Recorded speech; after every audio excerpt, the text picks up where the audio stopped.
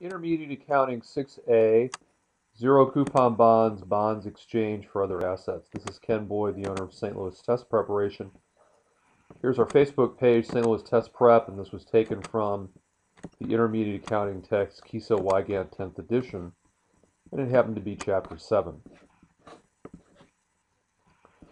What I'd like to do is go on to the next tab, which is where we talk about zero interest coupon bonds. So let's define it first. These are notes that are not issued at face value or par value. I'm going to use that term interchangeably. So if there's no interest rate on it, how do we get the present value on the note? Well, if we receive cash, the present value is the amount of the cash we receive, which I hope sounds fairly logical. And if the present value is the cash received, then we can impute or come up with, we can compute an interest rate. Compute a present value, excuse me. And that present value is the cash received. The future value is that face amount that we get at maturity, because at maturity,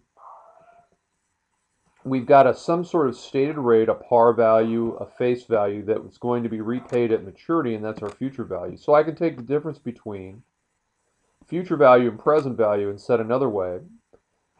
Whatever rate, discount rate, gets me from the future value all the way back to the dollar amount of the present value, that difference is my interest rate I use on the note, and we'll see that in just a minute.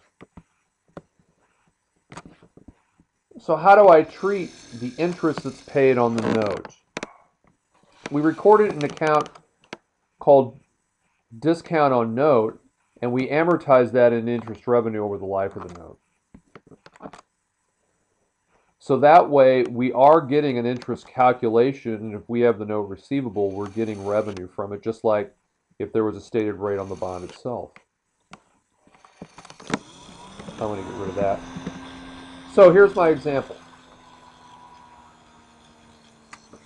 Levi's Jeans receives a 3-year, $10,000 zero interest-bearing note. Maybe they receive it from a customer who owes them money. So the present value, the cash that they get in the door, is $77.21. So how do I come up with this implicit or implied interest rate? Well, I'm going to get $10,000 at the end. I got $77.21 now.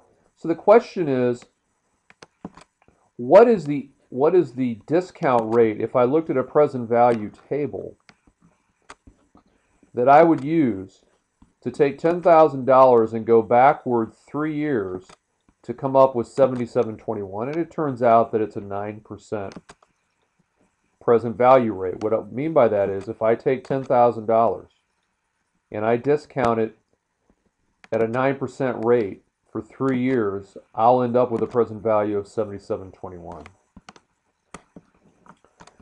So now I do a discount amortization table. This is very similar to what you will see on the video that I do for effective interest rate, which happens to be Intermediate Accounting 21 and 22. It's the same type of amortization schedule. So on the issue date, we have a carrying amount on the note, which is the value that would actually be in the balance sheet for that note receivable, $77.21. And if I take that carrying amount times 9%, that's the amount not only of the discount that I amortize for the year, it also is the interest revenue. They're one and the same. So if you remember with discounted bonds, when we amortize them, the carrying amount increases up to the par value at the end. So this number rounds to that $10,000 face amount.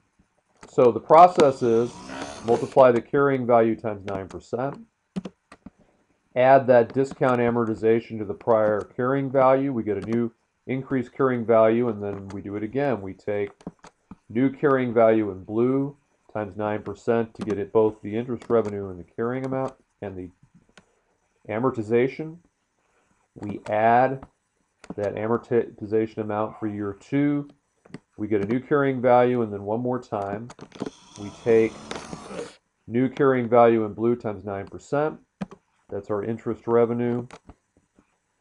And our discount amortization. Add that to the carrying value and we get back up to the carrying value of the note. If you look at it in terms of T accounts, we paid out cash to the borrower. We have a note receivable. We credit that interest on note receivable at the very beginning when we issue the bond. And each year we debit that account and we credit interest revenue. So at the end, with rounding, we have a zero balance in the discount on note receivable account. And the entire amount of the discount, $22.78, has moved into revenue. If you want to look at the T accounts below, here are the T account, the journal entries, excuse me. Here's the journal entries. Note receivable at the beginning, it's an asset. There's the discount. The difference between the note receivable and the discount is the amount of cash we receive. The $77.21 is the carrying amount that goes on the balance sheet. We have discount each year. We have interest revenue each year. And when I say what goes on the balance sheet, the note receivable less the discount will be shown together on the balance sheet, and this is the net figure. That's the carrying amount that's going to go on the balance sheet on the date that we issue the bond.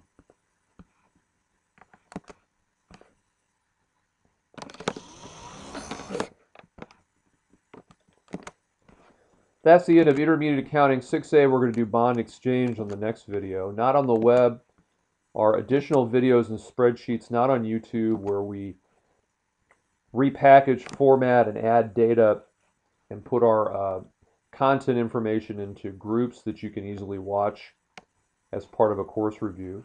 YouTube channels, Ken Boyd STL, all one word. You can email me for a complete list of our videos on YouTube. For live tutoring and chat sessions, stltest.net is the website. Here's our email and telephone number. Thanks very much, and we'll see you next time.